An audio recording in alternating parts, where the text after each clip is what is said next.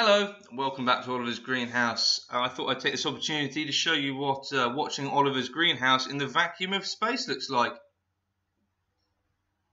That's not really the case. What's happened is I've actually forgot to turn on my lavalier mic, which you can see positioned on my t-shirt at the neckline during this video.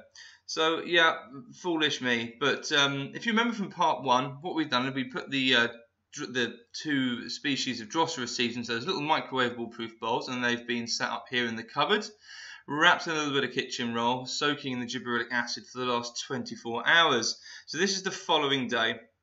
They recommend, well, I was told to leave the seeds at least 24 hours to have a really good soak. This is the next day, so we're going to take them out of the pots. We're going to have a quick look at them in a minute. And in the next section of this video, which will have normal volume and you'll be able to hear me and all will become apparent, we're going to be sterilising some media onto which we're going to be placing these seeds, hopefully to germinate in the next 2 to 3 weeks. So what you might remember is we have to wrap the seeds up in the kitchen roll, stop them from floating around. So we really want to get the seeds fully submersed.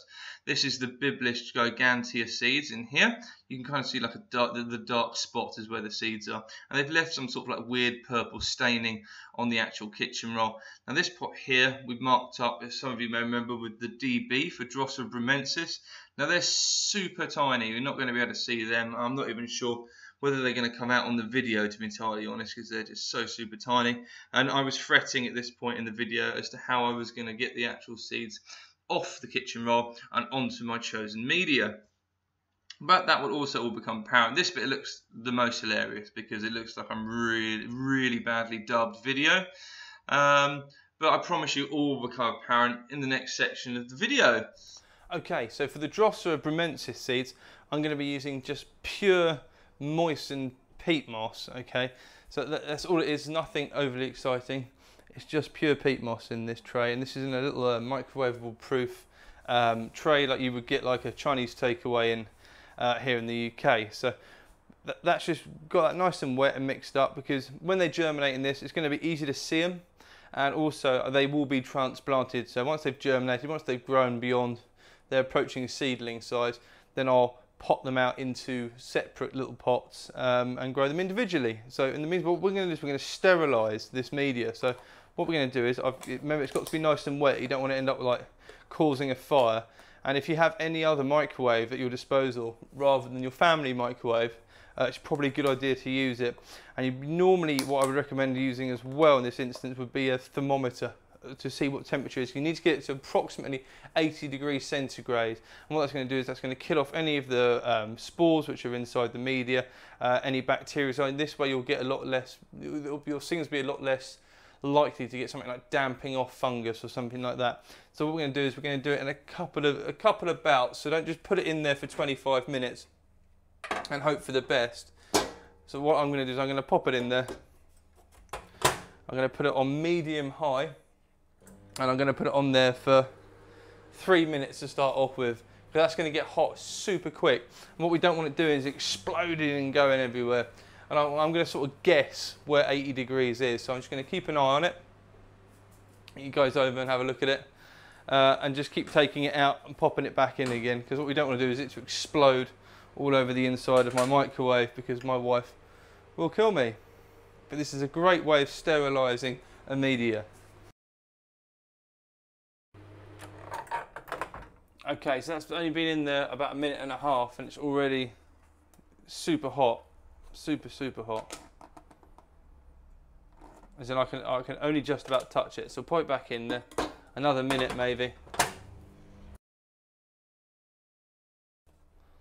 Super hot, super hot. Yeah, I can't actually touch that, so that's probably about right now. That's so hot I literally can't touch it. So what we need to do now is leave that somewhere. I'm going to pop that up on top for the meantime with the lid off, just to cool down, because we can't sow the seeds on that yet, because they'll simply get scorched and die. Right, okay, on to the next lot. Okay, so for the Gibberellic gigantea seeds, we're going to need some big pots. These guys like to get pretty massive. They've got pretty deep roots as well, because obviously at times it can be quite arid where they come from. So I'm going to be using these pots, which are kind of round at the bottom, but kind of square at the top. And they're about 5.5 inches deep. Ideally, if you can find it, something over 6 inches would be perfect for this. But these are simply I haven't got enough space really to warrant putting them in anything else. So hopefully they'll be fine in these. Not some of the old, should have given them a clean beforehand, just to ensure there's no cross-contamination. I'm sure they're going to be fine. And I can't actually remember how many seeds we had. I think it was 5, I think, although it could have been 3. Perhaps it's probably worth checking that. So the media for these guys anyway, is they like a really sandy mix. So what we're going to do, we've got some silica sand over here. I've also got some leftover horticultural sand as well. So we're going to be a 2-to-1 mix. So that's 2 parts sand to 1 part peat, which is going to really bulk out the peat, which is going to be really, really useful because they like it really free draining. So what I'm going to do is I'm going to go ahead and mix that up. Now I'm just going to mix that up basically by hand. So for what I'll do is I'll just do two handfuls of sand, like that, to 1 part peat. You could just use a measure. You could use a trowel and do it that way, or you could use something like a mug or cup and measure it out in the same manner. But so basically, you want a real free draining mix with only a very small amount of organic matter in there. So it's going to be, and what we're going to do is we're going to top the top of the pots off with aquarium gravel as well, because that's going to impede any moss growth. It reflects a bit of heat, and it makes the plants look really good because some of them have been known to live in quite sort of like gravelly conditions. So what I'm going to do is put another. Remember here at Oliver's greenhouse, we're really bad at measuring stuff out. So more of those. This is really washed out. Must make sure. Even if you're using horticultural sands, take some of it before you use it, add a little bit of vinegar to it, and if it fizzes, don't use it. That means it's got calcium in it, which is not good if you're growing carnivorous plants. So actually wash even the horticultural sand, get some water out, get some fresh water out of the water butt, and put it in a bucket, put the sand in, swill it round, and exchange the water a few times, and that way you'll wash the majority of the stuff out of it. Don't use things like children's play sand. Certainly don't use sharp sand or builder's sand, because that's also got loads of salt in it. It's going to be rubbish, so you'll end up with whatever it is you plant in there dying off. So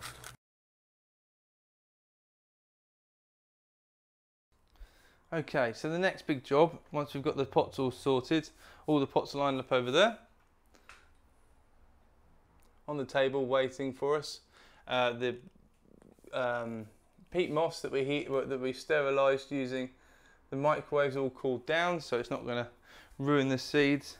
And the next thing to do is to unwrap these.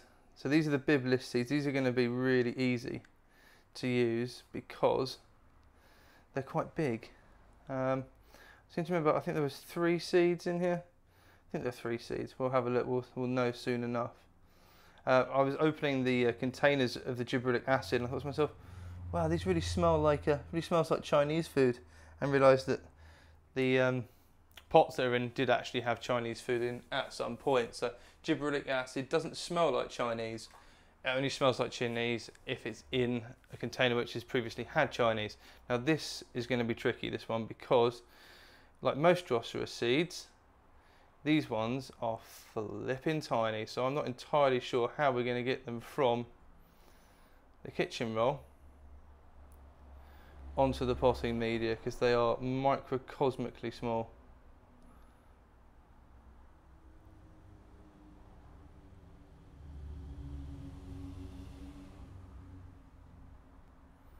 They are in there, I can see them. So if I zoom you guys in, hopefully you'll be able to see. You can kind of see the Gibberellic seeds. They're in the centre of shot now. So those guys I think are going to be pretty easy. I'm not too concerned about them. I think it's going to be pretty straightforward using them. And then over this side here, kind of in the centre of shot, you might just be able to see a dark sort of dot about there. This has got the Drosera brumensis seeds on it. So the next thing to do will be to decant these onto the media that we're going to be using, which I think is going to be quite tricky, especially given the size of some of the ones that we're going to be using. So I think we'll start off with the easiest ones. We'll use we'll do the Gibberlic ones straight away. Okay, so the Gibberlic seeds are actually of a size where I can actually just pick them up on my finger like that, and very carefully. Eventually they will dry out and they will drop between finger and thumb. Alternatively, we can cheat and use something like, if I can get my hands on one, a paper clip, just to knock it off of my thumb and onto the surface of the media. There we go.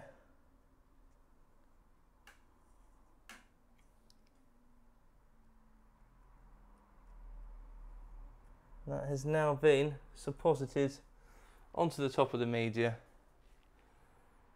Let's get the next one. Just got to be super careful. I would do them with tweezers, but the trouble is tweezers, I've got quite clumsy fingers and I'd be scared of pushing too hard with a set of tweezers and actually squashing the seeds.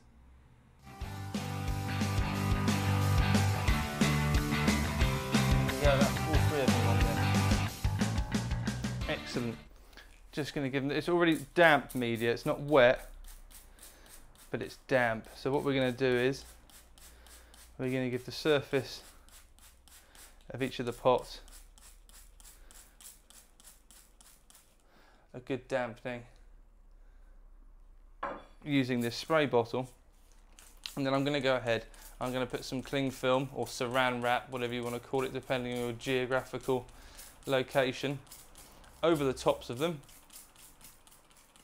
once I've put a bit of gravel. So we'll gravel the surface here first.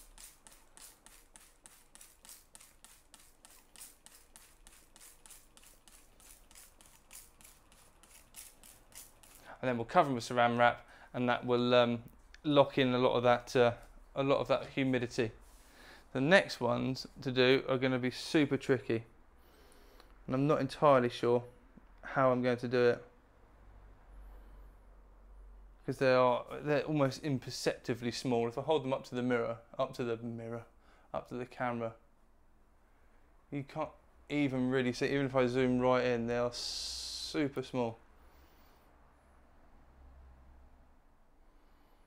They look like tiny specks of soil. That's all they look like. So what I'll do is, I will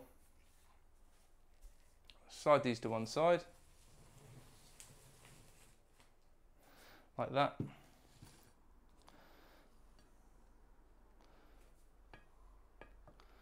I'm going to pick this up here, because this has got all of the seeds on it. I'm just going to push it down onto the media like this, and hopefully, in theory, what's going to happen is it's going to pick all those little seeds off, and when I lift this up, they're all going to stick to the media and not onto this. That's the theory. And just to be extra sure, I'm going to wash this off by spraying it.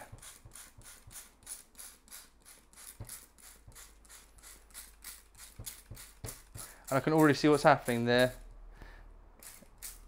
It's actually cleaning the kitchen roll right off. So the hope is that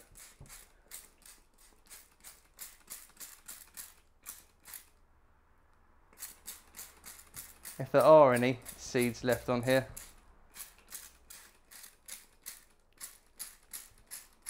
they're all going to get washed into there. Okay, so it's nice and sludgy. It's really nice and damp. So that's those guys. Hopefully that's those guys in position now. So what I'm going to do is cling film them and pop them in the greenhouse. Okay, so I hope you found this video in some way informative. Once again, this is as much of an experiment for me as it is for you guys. I've never used GA3, never used Gibberellic Acid before. You know, it's been proven time and time again to work really well with tricky seeds and those which may otherwise require some form of advanced stratification to get them to germinate. So I'm feeling positive about it. Both the pots and this are going to go into the greenhouse now, not in direct sunlight, in a bit of diffuse sunlight, so they're not going to get scorched. And I'm not expecting anything to happen for at least the next 3 to 4 weeks. So as soon as something happens, well, I was going to say you guys will be the first to know about it, I'll be the first to know about it, and then you guys will be the next to know about it. So I'll definitely do an update on it, and fingers crossed some of these really cool carnivorous plants work for me. So if you like this video and you want to see more like it, don't forget to give us a thumbs up, like down below, and if you like the content I make, please subscribe. Thanks for watching.